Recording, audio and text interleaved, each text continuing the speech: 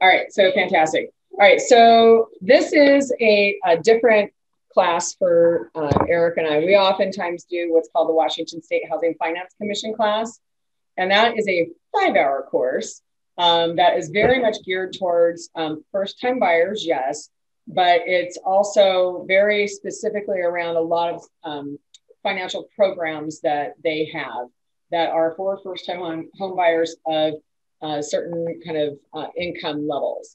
And I'll apologize if you hear some ringing in the background. That's my dog having dinner.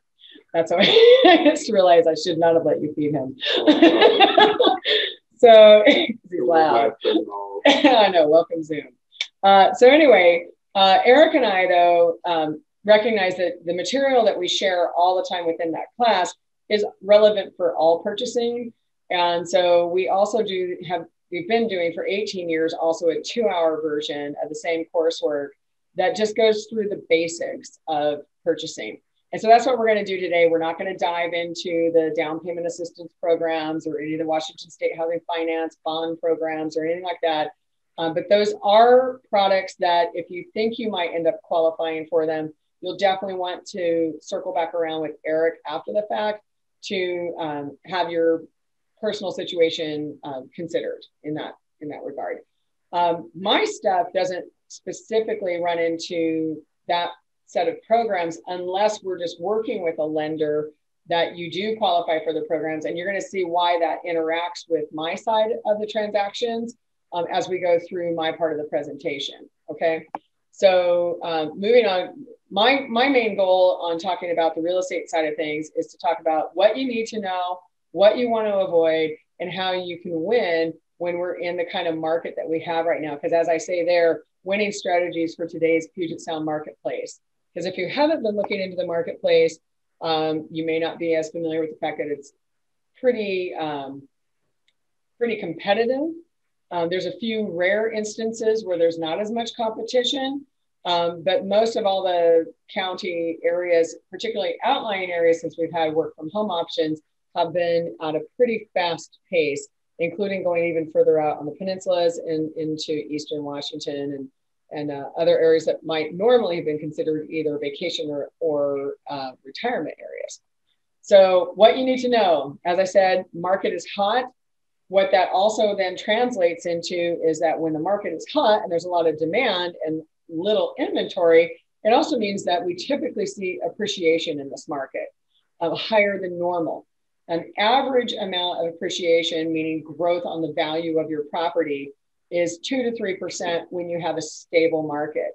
But what we have is this hyper market. And with that, we're seeing growth in every market area between about 5 to 15%. Now, comparing that to other times we've had hot markets, between like 2005 and 2007, we were running 12 to 35% appreciation. But that's also when we had the wild west of loans. The downside was when we went into the great housing recession of mid 2007 to 2010, where we went negative 35% as a whole. And then starting in April of 2012, 2011 was a flat year. And then April of 2012, we went right back into a very busy market, running 8 to about 14%. And in some micro markets, as much as 25% growth from 2012 to where we are now, with only one slight slowdown, which was from about June of 2018 to February of 2019. So with that, when we have a hot market and homes are selling pretty quickly, and that means compelling homes, right? Homes that are well priced, good condition, great locations, the things that people are looking for the most, that is going to drive a lot of factors on how you approach doing your home buying. So it's really important, like number 3 says, to know what your preferences are and to try and hone that down as quickly as you can. Now, it's fine if you want to take some time, but just know, as we have an example with one of our clients right now, they started looking in the spring of last year, and the marketplace that they've identified as where they want to buy has grown 10% in the last year. And they keep complaining about the fact that, oh my gosh, everything's more expensive. And like, well, that's naturally what happens in a market like this. And it's not, people keep thinking for some reason that it might go down. And right now we don't see any indicators that it will, because we still have a shortage of inventory. And as of December 2020, had the lowest amount of inventory we'd ever seen.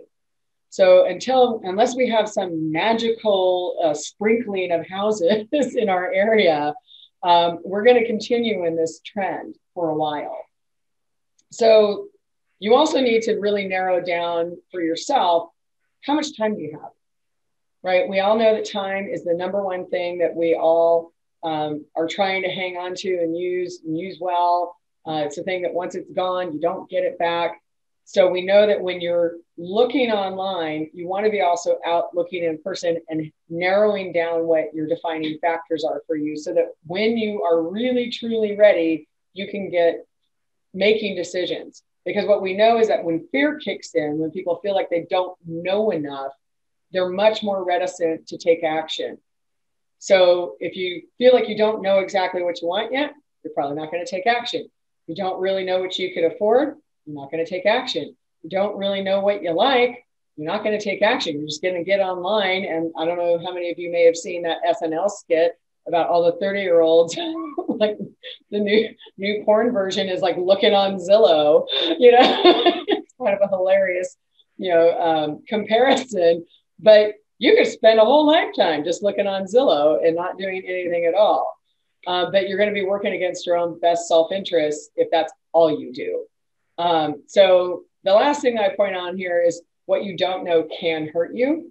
So if you're not familiar with what's going on in the market, if you jump into things without understanding how it impacts you, if you don't have your financing set up correctly, it can definitely come back and bite you in the butt, and in sometimes ways that you really don't want.